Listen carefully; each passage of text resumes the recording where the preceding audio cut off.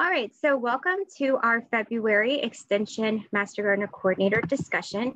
Some upcoming announcements and save the dates. Our National Extension Conference on Volunteerism this year will be virtual.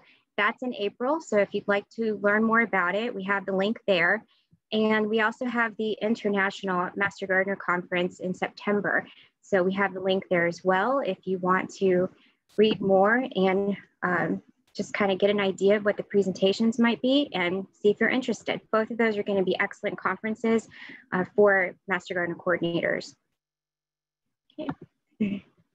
So our next discussion, we do have the schedule completed for 2021. We have a few speakers that we're just putting them in a few months.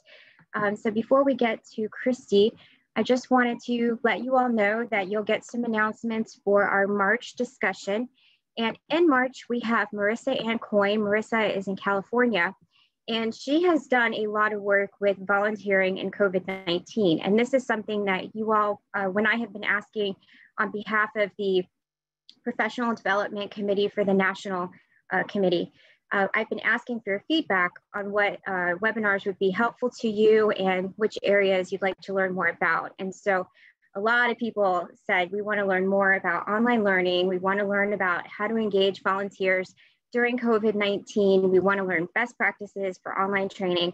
So you'll notice that the next 3 webinars really focus on those topics. And we also plan after a few of these webinars, when I send out the schedule, you'll see where we have regional discussions planned. And so I'll list the states that are in those regions, and we have a member of our national committee that will stay on after the webinar topic that month. And then that way, if you want to talk among your colleagues and your peers and have some time for some regional discussions, we'll provide that this year. That was a bit of feedback that came from a few folks where they had asked for some more engagement among each other and the opportunity to brainstorm and talk to people from your region. So we'll integrate that at the end of a few different webinars this year. All right. So if you could, please take a moment to let us know what state you're joining us from.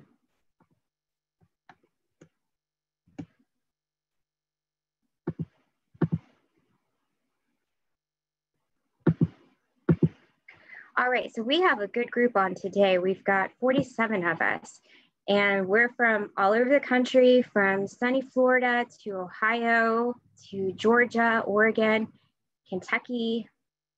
I see someone is from the Willamette Valley in Oregon. Elizabeth, actually my husband is taking a job there, so that's pretty exciting. We also have Wyoming, Illinois, North Carolina, Maryland, and North Carolina again, Kansas, lots of other states. So thank you everyone for taking the time to join us today from all over the country as Extension Master Gardener coordinators. My name is Nicole Pinson. I am here serving on behalf of the Extension Master Gardener National Committee. I'm an at-large member with professional development, and I help to plan and coordinate our monthly webinar discussions. And today we have Christy Marsden. Christy is joining us from Minnesota, and Christy, I bet it's cold there, right? Yeah. Yep. I have a friend who just moved from St. Petersburg, Florida to Minneapolis. And she's posting on Facebook just how much of a change it's been adjusting from Florida to Minnesota. So Christy works with the Minnesota Master Gardener Volunteer Program, and she is a horticulture educator and education manager. In this position, Christy creates horticulture and volunteer community engagement learning experiences for volunteers, and she does this both online and in-person environments. And so I know during COVID-19, Christy and many of our programs have pivoted quite a bit to offer some different trainings and perspectives to our volunteers to keep them engaged.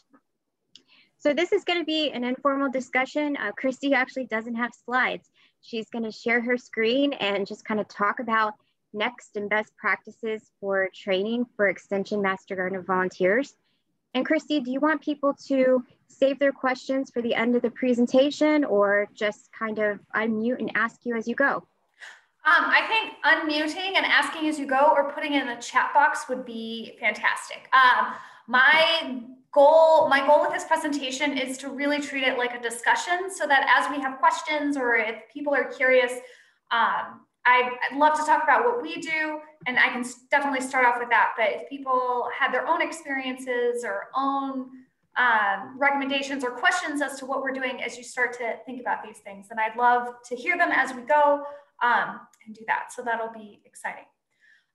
So I guess what I'll do, just so that we know there's a change, is I'm going to share my screen just with my course so that you know it is me talking. I'm going to move it over here so I'm still looking at my camera. So my name is Christy Marsden. As Nicole said, I am the education manager for the Master Gardener Volunteer Program in Minnesota. I have been working in this position since about 2017. And my goal when I started was to redevelop and kind of revamp our online education. In the state of Minnesota, to become a Master Gardener Volunteer, you have to take our training, which we call the core course, and it's offered once a year, and it's only offered by the state. So in Minnesota, we have a pretty solid state leadership team that kind of helps support a lot of the local programs and does this education. So this means if we're supposed to meet the needs of the entire state of Minnesota, we have to make sure that we're accessible in a lot of different formats. So we've had online education. I don't actually know how long the course has been online, but when I started in 2017, it was my job to redo it and kind of develop it and give it a better overall structure. So we've had an online curriculum for a while, which worked out really well because when the pandemic hit, now we could just move everything online, and we already had a pretty strong foundation for what we have been doing. What we used to do prior is we would offer in-person sessions as well. This is more of that traditional training where you could come. Each topic area that we provided a lecture on was about 3 hours long, and we would do those on Fridays and Saturdays for about 6-hour stretches in January, and then the first weekend in February. So obviously this year we moved everything online and really use this as an opportunity, or I used it as an opportunity to really try different things and really dig in more towards online learning and what we can do with it and how to really enhance that as much as possible. And so part of that included is one of the things that I've learned as a best practice is that, it is a lot for people to learn all of this content all at once. For seasoned gardeners, it might not be as much, but we have a lot of new gardeners joining the program as well. And it can be really, I remember people would walk away from the course being like, oh my gosh, there's just too much to remember. It's like a fire hose of information. And for me, I don't want anybody to feel overwhelmed and like they can't volunteer or they can't kind of grasp what they're supposed to be doing because it's just too much. And from what the adult pedagogy has taught me and what I have learned is that when we learn as adults, sitting through a 3-hour lecture is actually not a great way to learn. But for some reason, we love it and we think that that's a great way to learn. But actual comprehension stops at about 40 to 50 minutes. And so the idea of providing all of this information in huge, massive chunks all at once, not only can be really overwhelming for students, but it doesn't actually enhance learning. So the thing that I was most excited about in switching to be entirely online this year and being able to play around with the course a little bit more is expanding out how long we asked volunteers to complete this course. So we started the second week in January and we will be finished with it in middle of April. So we're giving people about 14, 15 weeks to go through all the material, encouraging folks to spend about 1 week in each particular content area that lines up with some online work that we're doing as well. And I'm really excited in the evaluations to see how this kind of translates, if people find that that's a better pace for them and that they enjoy that learning more. I haven't gotten to that evaluation part yet because we're still only like a month into it at this point. But from what I've been able to tell by interacting with people online in the discussion forums and just hearing back, I think it's a lot less stressful so far. So that was one of the big things that we did when we switched over. Another thing that we did is we tried to encapsulate a little bit of that in person. I did a handful of surveys to people who had taken the course in the last couple of years, asking about what did they value from that in-person experience and what were what do you think that they were most going to miss if they weren't able to meet in person? And one of the biggest things that we found and what we heard from people was that it's that social element and being able to talk to each other. That is something that a lot of people really enjoyed about having the in-person sessions.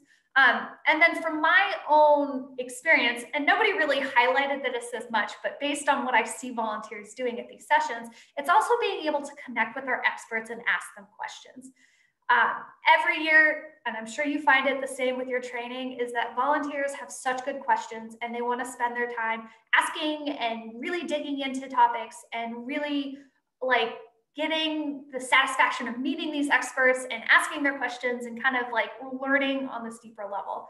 So the question posed to me then is how can we provide that experience with this online course, which itself is pretty asynchronous. So how do we do this where people can meet with experts, they can ask their questions, they can feel satisfied because they're getting a little bit of feedback, but it's not something that we have to do in person. So what we decided to do is we did Zoom Q&As every Thursday evening from 6:30 to 8:30. And this is an opportunity for interns to come and ask their questions of the various experts on each of the topic area. The additional feature of this is it also kind of gives a point to encourage people to move through the course. So if you know that by this Thursday, we're going to be talking about entomology, then you know, okay, well, I'll work on entomology this week, and it kind of helps push people along. Because I'm sure as you're aware and as people know is sometimes with adult learners, you have to kind of encourage them to continue moving through the course. All right, somebody said, did we freeze up? And it says my screen sharing is paused, so I don't know what's going on, but if it happens again, let me know. So anyway, this kind of helps push people through and kind of helps encourage them to learn, because we know that like with asynchronous learning, it can be pretty easy to just say, yeah, I'm gonna do that, and then like never get back into the course. So we started doing these Zoom Q&As. And how these work is they're 6:30 to 8:30 in the evening, and people can come in. It's a webinar, and the idea behind a webinar is because we weren't sure how many people we would have. We had over 400 people as a part of our core course this year, and then we also do this at the same time with a version of the course that is not for volunteers called ProHort, and we had about 200. So 600 people total could attend, and we have a limit for meetings at 300. So it's like, okay, make it a little bit easier, we'll do it as webinars. And it's actually worked really well so far. So our best practices with these webinars is having at least 2 to 3 people to help manage it. So my colleague, Laura Vogel, and I, we take turns asking questions of the experts and then helping manage the chat and the Q&A at the same time. It really helps to have at least 1 or 2 other people to help manage that, because as I'm sure you're all aware, it's really hard to manage a Zoom and keep on top of like coordinating everything, but then also doing the work of asking questions and doing that. So we found that super helpful. And one of the things that we did to try to help us get beyond that is as we posted these, people can submit their questions prior as well. And we do have a fair amount of people who do that. We let the experts coming in know that the questions are there, so then that they can kind of get a preview of what's going to be asked and then research anything that maybe they're not sure about. And so I think we've had a handful now, and they've gone really well. And what we'll do is we post a recording with any of the links that came up in the discussion after the fact, so that people can come watch the recording, read the transcript if possible, and then some of the links that we provided. Now, one of the things that my team does in Minnesota, and that I think is always a good practice, is we try to take as much feedback as possible from the Master Gardeners and from our learnings to really kind of make whatever we're providing better. So the transcripts are one of those things where in the beginning I didn't post the transcripts, and then a few people asked, can we have these, because this would really help my learning? And that's something that definitely we can do, and it makes it easier. So that's something that we try to provide. But this is one of the big things that we did differently this year with our course to try to enhance that online learning. And I think that that has worked in terms of helping people engage with the course and kind of keep excited and being interested with online learning. Taking a step back with this course, one of the things that we do, and this is similar to what Colorado does as well, is we take this course, and this is for volunteers. And then we're also able to repackage it for non-volunteer audiences. So we take out some of the things that are specific just towards volunteers. And we call it ProHort. And what ProHort is it's for green industry people or folks who are not interested in volunteering but kind of want to learn more. And then we sell that at a different price point. And that has enabled us to be able to bring funds into the program in ways that we weren't able to before. I work closely with Katie. We've been sharing ideas for the past couple of years as she's built her online learning program. And she and I both would have told you all about the fact that like we have record amounts of interest in both the core course, our like main volunteer courses, and that ProHort course in ways that it's brought in money that we just didn't expect. And so this is a great kind of way to think about maybe bringing in additional fundings, is different ways to package this online learning. For me, and the way that I approach it is trying to think about how we can use this in multiple formats. So the content that I put in here is very much just for volunteers, but the ProHort, which is that the professional audience, we can take out components from that. And then I have colleagues across the university extension who also use some of the components I built for this course in their own work as well. So it works really well. Julie asked, how much do we charge for each? So for the core course, with the other fees, it's $295. And then the ProHort is $595. So it's about $600. So if you want to do the math, if we had 200 people sign up for the ProHort and about 400 sign up for the core course, that brought in a lot more than any of us were expecting. The online education and the interest in this online education was more than our team even fathomed to expect. So that's been kind of a huge surprise, and it's been really kind of fun to dive in and kind of see what it is and how we can continue moving this forward. So, and as you have questions, if you want, keep asking them in the chat. I'm just going to kind of explain what I do and what it is this is. So if you have questions that are more particular or any other aspect, feel free to interrupt, because I'm just going to keep talking. I love talking about what I do, and it's so much fun talking about it with other people who enjoy it. So, and can anybody take ProHort? Yes, you don't have to be limited to the state of Minnesota. So it is very Minnesota specific content though. So we, don't talk about plants that you can't grow here. So it might not be as useful if you're not in a place that it gets really, really cold. But we found that this works pretty well. So the way that I built this course for, I guess, best practices, and I will caveat here and say that, I came into this position.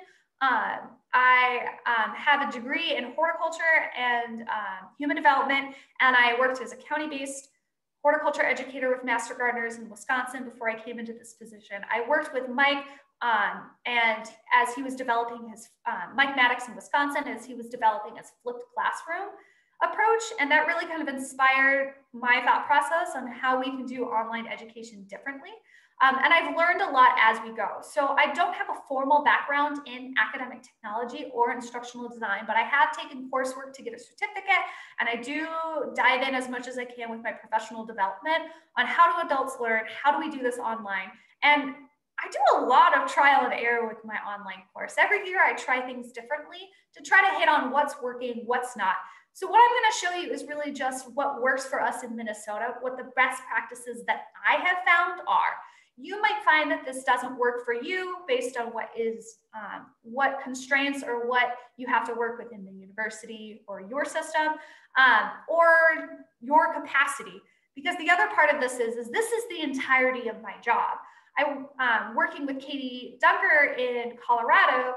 She's doing that, but she's also the director of the Colorado Master Gardener program. So there's a lot that she has to do, and education is just one small part of it.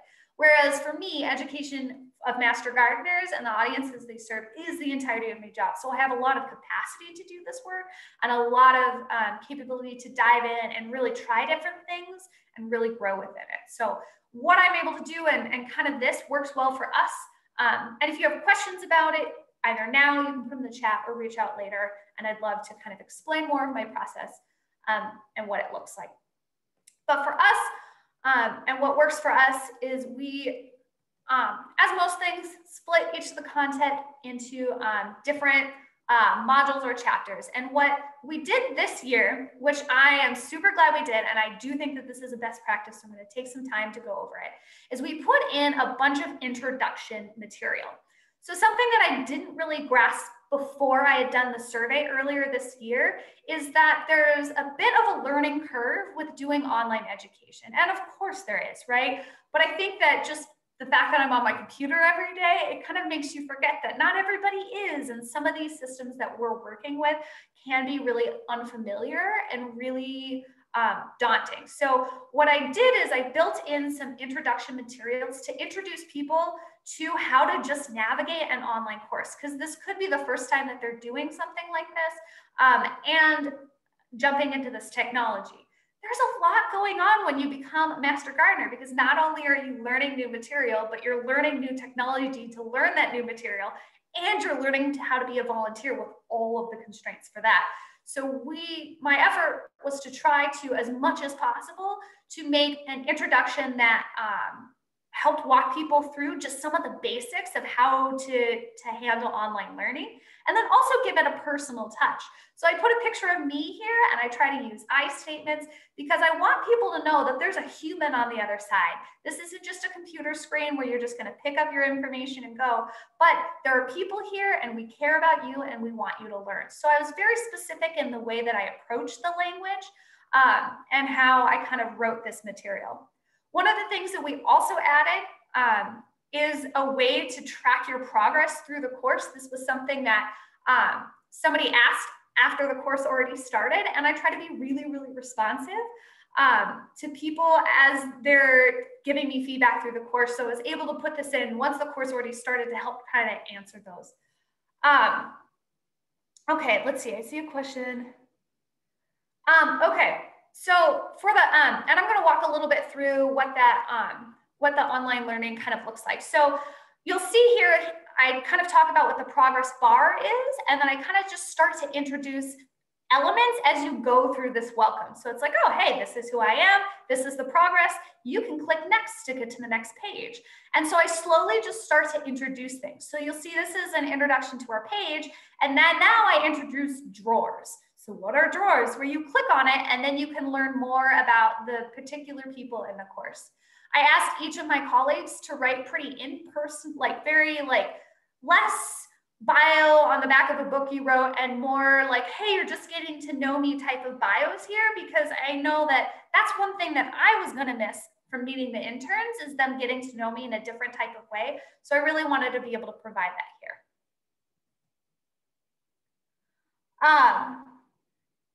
What I also tried to do is integrate, so we integrated a welcome video, and this was just a way for us to say, hey, here we are. We're so glad you're here, because one of the things that's missing is that excitement and like, you're here, we're so excited. And it's really hard to put that into words, right? So what we did is we created a short video to kind of help welcome people in, to give some of that information. And then what we usually do is do a pretty good orientation, including videos of what people are doing here relates to our program priorities, and we talk about some of our projects. So for example, like Nearby Nature, there's a video on a project that we did that really highlights the healing power of nature. And so volunteers can go through and do that as well. And so you're introduced to you're also introduced to that. So here's where I introduce people to discussion forums. And discussion forums are really one of the most, one of my favorite parts of the course. Let's see, the orientation, by the way, this is the orientation. So what you're reading, what you're seeing, what you're doing is the whole orientation. That video is about 10 minutes. One of the best practices that I do is my videos are no longer than 10 to 15 minutes, and 15 minutes is still too long. I really try to keep it at 10 minutes or below, and I'll show you that when I get into more of the content. This is just like that introduction. What I also do as a best practice is I make sure to respond to each and every person who posts anything on the discussion forums. For me, that's really important for them to know that somebody is reading these and somebody is responding. We've all been in those courses where, oh, we kind of think we have to like do it and nobody responds and we realize it doesn't matter. I'm one of those people. I definitely would not be the type of person who would use discussion forums in an online course, but some people really enjoy it. And to know that somebody else is on the back end kind of reading and paying attention to is something that I feel really strongly about. And the additional bonus from this actually this year has been that there's been a great amount of joy in these discussion forums. I didn't realize how much people were excited to learn about this, to be in this program and learn from each other. And it's actually really fun to read. So I'm just gonna real quick, there's over 800 posts. So we're not gonna go through any of them really. Part of this, yeah. This is Nicole. If you're showing different components of the Canvas course, we're just seeing the home screen. So I just wanted to double check if we're supposed to be going through modules or any other screens. Yeah, you are supposed to. Did the screen share stop? Let me see. It may have, yeah. All right, let me see. Now, are you seeing a page? Yes. Okay, is it gone now? Program details. Mm-hmm. I know what happened. Okay, sorry about that. So what I had shown, I need this. All right, I'm gonna try one more time. So what I had shown was just, you can see here's the discussion forum. You're just gonna have to see the side of my face. Sorry, guys. Anyway, yeah, I'll just keep moving through and then, all right, yeah. So then this is more of that orientation. So here's like an orientation page with a lot more of what you would expect out of an orientation of the details. The reason why I didn't put this into a video is because my personal feeling is it's really hard to kind of, it's really hard to like document all the details and the nitpicky stuff that are really important. So I wanted something that people could read so then that they can come back to it as well. So if they had any questions, they can go back to this page and they can know what to expect as an intern and then also what to expect as a certified Master Gardener volunteer. This page doesn't exactly follow all of the best practices for online learning because it is a lot of content, but you'll notice there's a heavy use of bullet points because that's best for online learning, and then bold to try to draw people into particular areas. And then anyway, more details on particulars. So if people had questions, and then lastly, this was the last thing I wanted to get to the orientation, is I learned this in one of my instructional design learnings is the idea of course expectations. So when we take a course in person, we have the syllabus, right? Where we know what to expect from the instructor and they know what to expect from us. So this was kind of my intention of trying to say, hey, I have expectations from you and I will meet these expectations you have of me. And it's really just like participate, engage, seek help if you need it. And this was my hope with this was to try to help prime people to understanding that we're going to be learning here and learning's a journey and it might be uncomfortable and it might not be something that you're used to, but we're here and we're going to try it. And so with this, and this is specific towards Canvas, which is this online platform that we use for this class, it's just a quick saying, I agree to this. I have no idea if this has had an impact or not, but I felt pretty excited about it. Anyway, okay. So that was one of the best practices that I tried this year. And based on some of the questions and feedback that I haven't gotten, I think it really has made a difference to help people get comfortable with the new technology and kind of walk them through the whole of it. So anyway, let me get into a little bit of the content because I think that's one of also the more curious parts of this. So we base the content out of what kind of it always has been like, but just kind of also what makes sense and what matches our modules from our chip. Matches our manual. So botany, general horticulture, soils, composting, IPM. This year, I was really excited to change up the order. So throughout the core course, I have built in this idea that we work with IPM, we use IPM as master gardeners, and we apply IPM. So each of the various content areas, like entomology, vegetables, fruits, has IPM practical practice. And the idea behind this is, hey, you're a master gardener, you're likely going to be asked questions about this, so let's practice IPM in each of these content areas. So what I did this year is I put IPM as the third place that the third learning module to really introduce it because we'd be using it throughout. The idea here is saying, hey, we use IPM. This is what it is. Get familiar with it, because we're going to keep coming back to it over and over as we go through the content to see how it applies. And we'll see how that works out. I told you that I experiment every year, so this was one of those experimentations with that. I'm going to dive into lawns because I really like the way I did lawns. So if we get into what some of the content looks like, this is an example of what some of those videos are. This video itself is 4 minutes and 17 seconds. I created all of the videos, and I have a very specific way that I approach the videos and how I do the videos. I don't really want to play them because you can't really hear it right now, but if I kind of click through, that you can see it's not a PowerPoint presentation. In fact, this is entirely just voiced over pictures and videos to illustrate some of the topics that I'm telling people.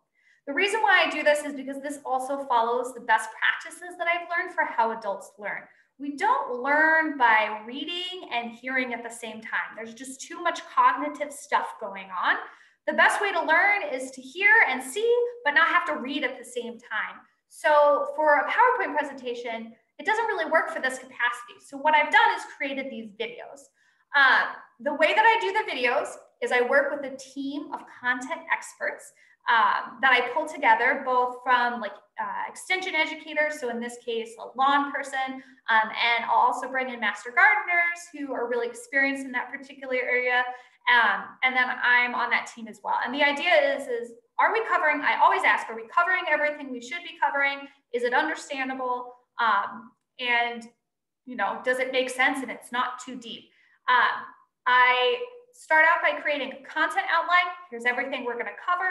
I run it past my advisory team. And then based on that, I write scripts. I do scripts and storyboards because I don't want people to come back after the video's made and being like, oh, you know what? That wasn't right. So the idea is that script is the place where somebody can come in and say, this needs to be worked out or this should be done differently. I have those content experts look at the script, give feedback. And then at the end, I have an editor look through it and kind of help clean up the language and make it work for being written out loud. Those scripts are exactly what I say in these videos. So I record my voice and then I spend some time in video editing software, kind of putting it together with the different imagery that'll help illustrate those topics that I'm explaining. And so this is kind of the core of what that content is. A lot of it is stock photos or photos that I've taken or that my colleagues have, but I think that it works pretty well. Some of the feedback that I've heard that people like this is that they're a little bit more engaging. And I chunk out, you'll notice if I go back to this page, I chunk out the topic areas into something that's a little bit, all right, let me get where I was going. There we go. To make it a little bit more digestible. So the idea is, we have one on the science of grass, which is different than grass selection and lawn establishment, which is different than maintenance.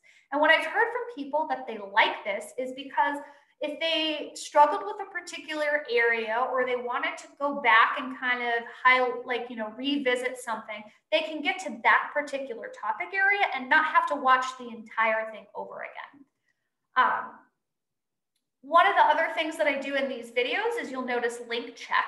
So as you're watching a video, it might, you'll see in the video a pop-up will happen. And the idea with the pop-up is it's not showing really well, but you'll have to trust me, it's there.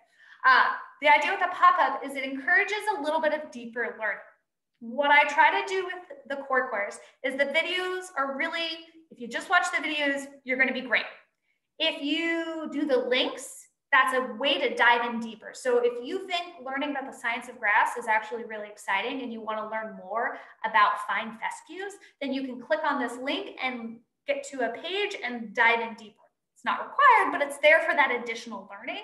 And then the activity is a way that we can apply that type of learning. So I try to scaffold it so that you can dive in as deep or not as deep as you want to. And this is embedded throughout the course.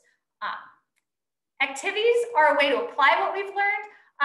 And these I provide either entirely online through Qualtrics, and then I embed them in, or you can print them and do them in person by yourself or online. And this, for example, is an ID for grasses, and it kind of walks you through how to identify based on some of the terms that we've learned and some of the handouts that we've provided. So that's just a way to kind of apply some of that science. And so this is kind of how I break down the content and how our course looks. One of the activity examples of both online and the Google Doc. This is a sustainable lawn management activity. The way that the Minnesota program approaches lawn management is we want to do it from the place of sustainability. So my approach was to say, hey, look, you can have whatever kind of lawn you want, that's totally fine. But the way you can have the most sustainable lawn is to make sure that your expectations of what you want it to look like match the amount of time and effort you're willing to put in. And when those don't match is usually when we have problems.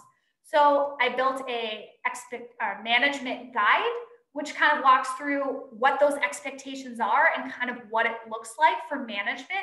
So in Minnesota, you know, like it's the different height, how time you fertilize, such as that goes. And it kind of walks people through asking these questions of like, okay, if I want this type of situation, what kind of grass, so on and so forth. I feel like I'm getting too much into the details, but this stuff excites me, so please forgive me. Anyway, an activity to apply. So that's kind of how all of our courses are built out. I also try to have at least one discussion within each module to apply or to have people communicate with each other about particular ideas. So for this one on the next page, once you've completed that activity, you can dive into that discussion forum where you can talk about if you're going to change your habits or what you've learned or what's going to make you do things differently within that course. So that's kind of how our modules are built out. When I take a step back and we look when we look at all of this, it's my job to kind of make it have a cohesive curriculum. So when I look at the entirety of this course, I want it to feel the same. I want to have the same message throughout and as we're going through. So it really helps to be able to do this because now I can talk about IPM in each module and have the same approach to IPM. We can have the same approach to pesticides and how we talk about pesticides throughout the entirety of the course. And by the time you're at this point in the course, you know what to expect from me and what this learning looks like. So some of the questions that had come up with the video production and editing, that is all done by me. And those are skills I learned by myself through a bit of trial and error and just curiosity. At the University of Minnesota, we use the WeVideo software. It's an online video editing software. I think of it kind of like video software for dummies, where like there's enough for you to be able to do what you want, but not too much that it's overwhelming. So like, for example, I can't do much with sound. It's just as I recorded it, I can't change levels and stuff, and that's fine because I feel like that'd be a little too much for me. But this is something that I've done. I had a little bit of help jumping in when I first started by some of our academic technologists at the U, but everything you see here, I've just kind of taught myself. With Canvas, this is the Canvas platform, and this is kind of the same story. I just sort of taught myself. Last year, the year before last, we used to use Moodle, so everything had to be converted over to Canvas. And so it was just learning how Canvas works. I prefer Canvas over Moodle because I think it's a better experience for the user. And I try to make sure as much as possible that I make it as user-friendly and easy to use and make as much sense as possible. And Canvas, I feel, does a really, really good job with that. There's a lot of ways in which you can change some of this content. So like the templates here, and just have that cohesive look that I've been able to play with over time to really kind of develop a look that I like. I know that some universities might not allow as much freedom, and I know even the University of Minnesota is starting to talk about having more of a standardized across the board approach. But I really hope that they don't, because I really like what I have going on here. And Elizabeth, you asked what authoring tools. I don't know what you mean by that question. So if you want to explain authoring tools, I would love to be able to better answer that question. Sure. My question was about tools such as Rise 360 or Storyline, if you used any tools that are specifically meant for instructional design in the creation of the content that we see here? Yeah, we didn't use any of those. So the University of Minnesota, we don't have the capacity to embed any of those within Canvas. So this is just Canvas and what I've made and what I have put there.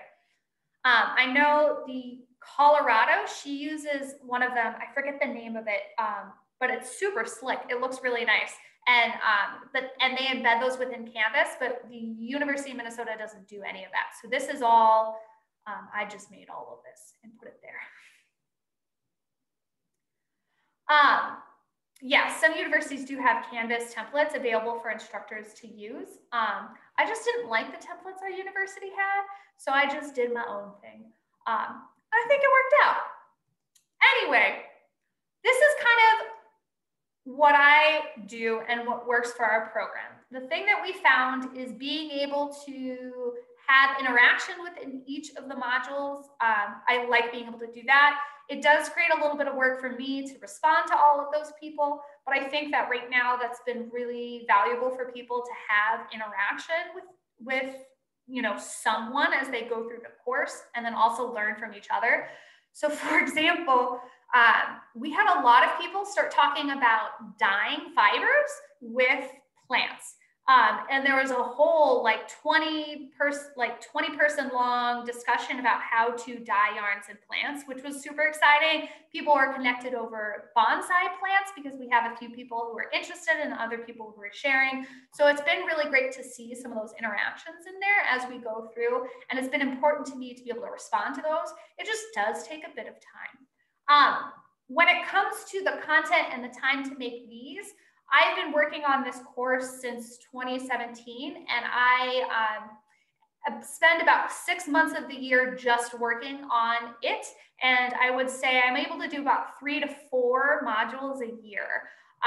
This year I did 4, which was kind of a lot, but it worked out well. And this year I should be entirely done. So there's still 3 modules in here, which are not complete. They follow some of the older formats. But by the end of this year, they should be entirely updated. So it does take a lot of work. That means it's been taking 4 years to really finish the entirety of this course. But once again, that's my job. That's what I have the pleasure and the honor to be able to do for our program, and really make that happen. So other examples that we use to encourage interaction with the course agents, each other, and current Master Gardeners, because that is the question, right? How do we make people connect? As much as possible. So we really do use those discussion forums. You'll see that we have like one on every topic area. And I go in there and we have, I also added an add the teacher and a social board. So these were different ways for people to be able to connect. Because this is coming from the state and it's just the training, we know that at the local level, people are also doing Zooms to try to meet up with individuals. I've also tried to do, not happy hours. That would be fun, but not happy hours. Office hours. Nobody really came to the office hours though, which is fine. And so that didn't seem to be as important for interacting. But those Zoom Q&As, because we bring in those agents or those experts, have been really, really popular because people really like the opportunity to connect with people. Question is are you able to jump around on the modules, or is it a particular order? You can do whatever you want when you're in here. This is really a hands-off, which can be really intimidating for a lot of people. I want to highlight the fact that, you know, this is something that people poke fun at millennials for, but it's legit, is that if you don't give me structure, I don't know what I'm going to do. And this can be a little overwhelming because you can just do it however much you want, whenever you want. So I've laid it out in the order that I'd like you to take it, but if you wanted to, you can jump in. And I noticed this the first week that we were going in the indoor plants, because everybody was really excited about indoor plants. They all started, there's a discussion post on sharing your plants. And the first week, people went in there and started sharing all of their plants, because I think that this was a really important way for them to be able to connect with each other and talk about their plants and get excited. So that was super fun to be able to do. So you can do it at other ones. So somebody asked about the Top Hat course. So I did not attend that program, and primarily because within the University of Minnesota, this Canvas is what I have to use and what's being offered. I don't have the capacity to pay for something else to do something differently. And because this is just what I've done and how I've gotten there, this works really well for me. We're lucky at the University of Minnesota that we do have resources to make this happen. Not all universities provide support or even the software infrastructure for non-academic programs to be able to do this. So not only can we use Canvas, but we can work with the registration system so that we have a more smoother way of getting people into the course that's pretty official. And I have support from the University of Minnesota IT people if there's any issues or as things are updated. So this works really well for us. And it didn't make sense for our program to bring in an outside program or an outside kind of structure to help do that for us. So that's kind of what we had. So this course is in Canvas because that's what the university uses, and I like it a lot. Christy, you also, yeah. There was a question a while back from Kimberly, and she wanted to know how you keep people from signing up for the Master Gardener volunteer course, but not follow through since it's cheaper than the Pro Hort course. That's a great question. And yes. Thank you, Nicole, for bringing that up because I saw that and I didn't remember to answer it. So to become a Master Gardener volunteer, you have to apply at the local level. So it's still county-based in that regard, and you have to be interviewed and accepted at the local level. And then what happens is you're sent a link to register for the course. So the only way that you get the link to pay for the Master Gardener course is after you've been accepted. There's no other way to find that link. So there's really no way that to get in there without having gone through the system of becoming a Master Gardener volunteer. But thank you for that question. I've been talking for a long time and there's 10 minutes left. So are there any other questions or anything like that? Yes, feel free to unmute your mics, turn on your cameras. We've got a lot of time for Q&A. If anyone needs to jump off, that's fine. But if you want to stay on and continue to ask Christy questions about best practices, we've got plenty of time to do that. Yeah, lots of time. Otherwise, I'll just keep talking. So I have a question.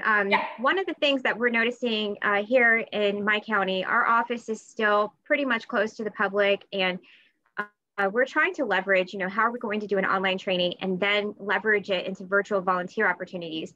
So I can see in one way creating an online course such as yours, and this is excellent and helpful, but did you somehow mix in engagement opportunities to let them think about how to volunteer virtually or help with virtual help desk, case studies and things like that?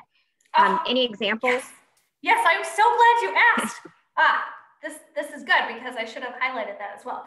So at the end of the course, we have, and you'll notice I've now put it in student view so you can see how it looks a little bit more cleaned up.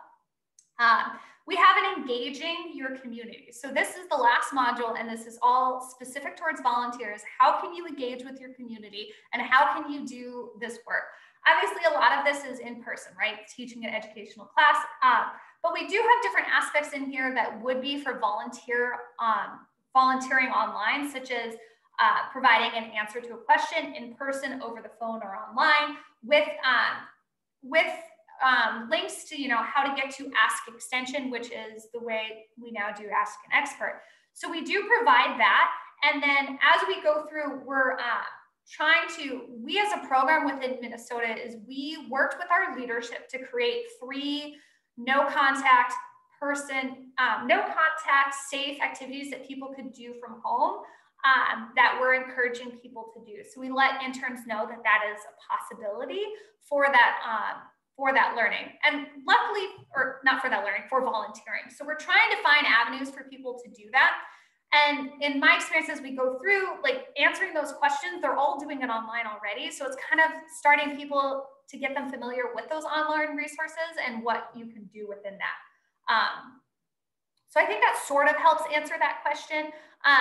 We don't, obviously, with the pandemic and its future outlook, we don't know how long we'll be doing what we're going to be doing. So we didn't we didn't change a lot of that last module to just focus online. We still provided a lot of the other information, but as much as we can through it, we wanted to provide that information just so people could get familiar with it, but that's great. And then I did see a question with people who get accepted and not follow through. We do track that. So we had closer to about 500 people who applied for the program, and then just through the process fell out. We probably lose about 20 to 50 people who just don't end up registering every year, but depending on the year. Obviously it's more when we have more people, but that's a great question. And then if people don't follow through with their volunteer service, we ask them to pay the difference between the cohort and the non-cohort. So thank you, Elizabeth, for that. Do we know why the university moved from Moodle to Canvas? I'm not sure. I feel like Canvas is better, so maybe that's why. And then the virtual opportunities we're doing, I will show you quick. So this is the main page that you'll go to as a volunteer to get information. So we have growing plants for distribution to those in need, growing a giving garden at home, and growing a walk-by plant pollinator-friendly garden. So with these, we give kind of a guidelines to what this is, what this can look like, and what some of those expectations are. So the idea here is, for us, if you live on a corner or someplace where people are going to walk by and see, you can totally get volunteer efforts for making a garden and putting up some educational signage so people start to become familiar with what pollinator gardens look like. So that's kind of a quick example of what that looks like. But these are great questions. Thank you. That was actually a nice way that you wrote up the virtual volunteer opportunities, because you've taken the time to kind of put the expectations, the reason for doing that. So even if you wanted to leverage it into an award application, let's say you had some master gardeners who did a fantastic job, you have most of the text written. So I can see you tend to do things, with multiple outcomes and doing something well once, and then being able to, reproduce things for different clientele or circumstances. Thank you. And this, I will add, was all my colleague Jackie Fremming. She is a participant on this call, so thank you, Jackie. But this is what she was able to put together. We really do work as a team, and I could not imagine not having the team that we do. It's fantastic to have a good team, and I'm really, really lucky that we're able to have that. But this is something that we've been encouraging on top of what some of the local communities are already doing with those online. We've had a lot of people do online teaching through Zooms with their local library or something like that. We really leave a lot of the volunteering aspects to the local community, or the local programs, which is why it's not as highlighted in this program, because it really depends on the county and what their priorities are. But these three suggestions were ways that we really wanted to help enable counties who were really worried about, how are our volunteers going to get experience? How can we get out there and do stuff? Because people really just want to do stuff. So this was our way to be able to provide some of that. And in Minnesota, we have a whole thing about volunteering and stuff that we don't have to get into. But yeah. Something else I noticed on your course outline, you had, IPM, but above that you had DEI. So it sounds like you also make that a core component of your Master Gardener volunteer training. Yeah, so we added that this year. It's something that we would do in person, but we never added it we didn't do it online. So we were able to get funds this year to build an entire diversity, equity, and inclusion content. We hired outside experts because I am not an expert on that, and we want to make sure that we were doing it right. So we hired a consultant who came in and gave us a lot of really great content, and then we all worked together to put it online into that format. And it's actually been really fantastic. And we've gotten a lot of really great feedback from people saying, this is the first thing that we're diving into. And I didn't expect this in a gardening course, but that makes me think about this differently. And so it's been really good.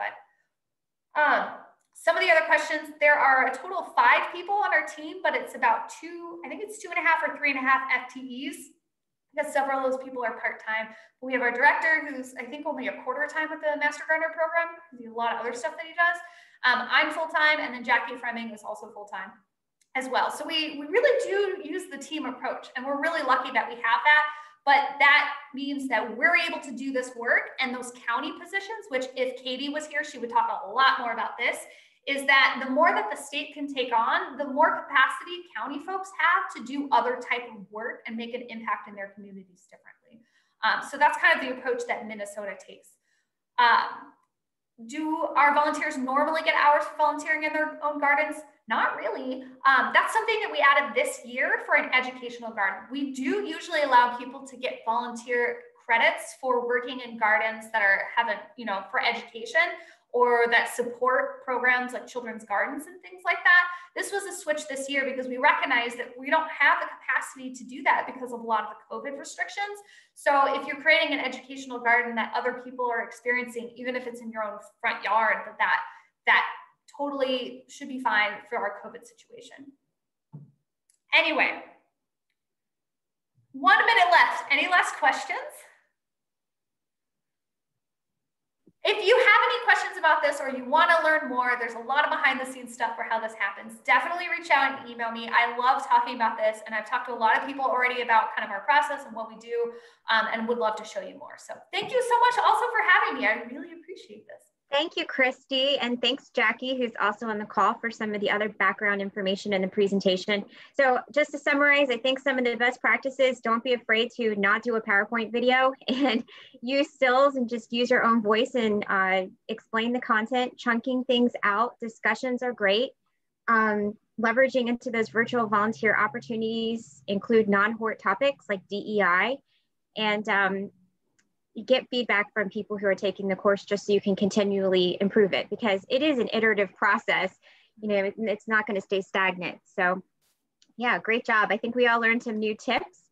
And also, if this is overwhelming to you, then sometimes your university has an instructional design team, and they'll work with any group across campus. And so at the University of Florida, for example, we do have access to the UF instructional design folks, and so they can help us with course creation. So check to see if that's available to you, or even just have them look over what you've created and see if it makes sense. All right, so if anyone has any other questions, you can reach out to Christy, you could reach out to me. I'll send the recording out to everyone so you have that. And thank you all so much for your time. I hope you learned some new things today, and good luck with your volunteer programs, and have a great rest of your week. Thank you. Thanks again, Christy.